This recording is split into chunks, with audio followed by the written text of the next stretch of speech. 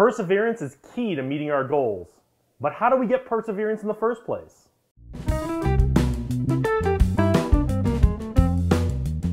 Welcome back, and congratulations on taking one more step towards becoming one of the great leaders of tomorrow. We've all been told over and over again that we need to have perseverance if we're going to achieve our goals. Today I've got 5 tips to develop your perseverance so that you can stick with it when things get tough. And stay tuned to the end. I'm going to give you a link to where you can download our free Leadership Development Plan workbook. And that'll help you set your goals for your career for the next 2, 5, and 10 years and build a plan of action to achieve them. We hear all through our lives that to meet our goals, we've got to have perseverance and stick to it. And that's great because it's true, but not all of us are coming from a place where perseverance is an inborn, inherent trait. And I was doing a workshop yesterday with a group of people, and I was reminded, we were talking about traits, and I was reminded that traits can be developed, traits can be built, and they're a lot harder to develop in ourselves than a skill. And I wanted to talk a little bit today about developing that perseverance. There are times in my life I didn't always have the perseverance I had today. And there were a lot of times in life that I had to up my game and my perseverance. First in high school and then in college when academically work started getting harder than what I was used to. And then in the Air Force when we started tackling problems that looked like they were really impossible, we had to stick with it to find a solution. And finally with starting a business, I really have to stick with it and still do with marketing and sales and trying to build leads for my company, or else I won't be able to meet my goals. So today I've got 5 tips, and these tips come from my own personal experience trying to develop perseverance, and I hope that they'll help you too with your perseverance if that's something you're struggling with. So tip number 1 is to break things into small steps if you're trying to develop your perseverance. We've probably all heard that if you're trying to get to the gym, my friend Jordan Harbinger talks about this a lot. If you're trying to get to the gym, if you're trying to work out more and develop your fitness, first thing is lay out your clothes the night before so that as soon as you get up, all you've got to do is throw those clothes on. Put your running shoes by the door. Put those shoes on. That's the next little step. And then get in the car and get to the gym or walk out the front door. Do all these little steps in a row because these little steps are easy to do. You make it easy on yourself to do one more little step every single time. And pretty soon, by the time you've got enough little steps done, you're already at the gym and you're standing on the track or you're standing on whatever machine it is you're going to work on, and you may as well do it because you're there. So break things into little steps and you'll find that instead of trying to tackle one big step and persevere through one big step, doing little steps makes life a lot easier and starts to develop that perseverance muscle in you. Tip number 2 is to just go a little farther every day. And this is another fitness-based example, but when I'm running, if I haven't been running for a while, or for some reason I'm trying to increase the distance that I'm running, I just try to do a little more every day. I typically run on a track indoors because it gets hot here in Las Vegas in the summer. It's not great to run outside here.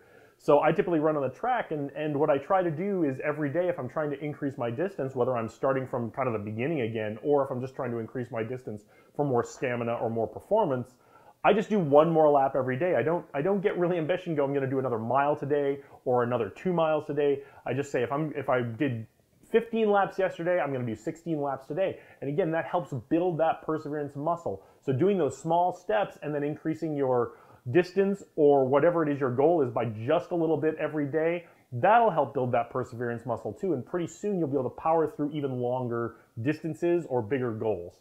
It's important to give yourself credit for taking the steps, even if you don't fully succeed at what you were trying to do. That's tip number 3. And again, this is another fitness-based example because this is kind of near and dear to my heart.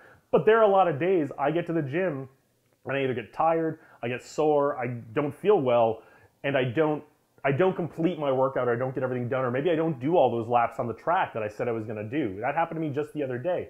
But I give myself the credit for going and trying and say, tomorrow I'm going to do a little better. I'm going to increase that distance again, or I'm going to get back to what my original goal was. But give yourself the credit for taking the steps. Recognize that you didn't meet the goal and you need to take steps to meet the goal, but give yourself credit for taking the steps. Get that little victory, and again, that will help build that perseverance muscle. Building these traits is like building a muscle. Do that, give yourself that little victory, and then get back to it the next day. Tip number 4, just like with any goal, is to keep track of what works and what doesn't. So this isn't so much about tracking your progress and are you meeting your sales goals or whatever it is goals you have, how far you're running, whatever goal it is you have. This is more about, are the steps you're taking moving you in the right direction? So if you've got a business and you're doing cold calls and you're not getting much performance from those cold calls, you're not getting a lot of leads, maybe it's time to try something new, but keep track of how many cold calls you're making, how many are resulting in converting and going on to a sale, or even just advancing that relationship a little bit further. So keep track of what works and what doesn't. Again, this isn't about did I meet my sales numbers, this is about how effective are the techniques I'm using. because what you don't want to do is keep pursuing a technique that isn't working for you. So keep an open mind about other techniques that might be possible, and keep track of which techniques are working for you and advancing you towards your goals, and which ones are really holding you back, because sticking with the ones that are holding you back is just perseverance in the wrong direction. The last tip I have for you today is to start early if you're going to do something where you feel like you're going to need a lot of perseverance or put a lot of energy into something. Because if you get under that gun for time, you're going to feel like you have to get it done, and you're going to feel like you have to turn it in at lower quality or maybe not as good as you wanted it to do or hoped it would be.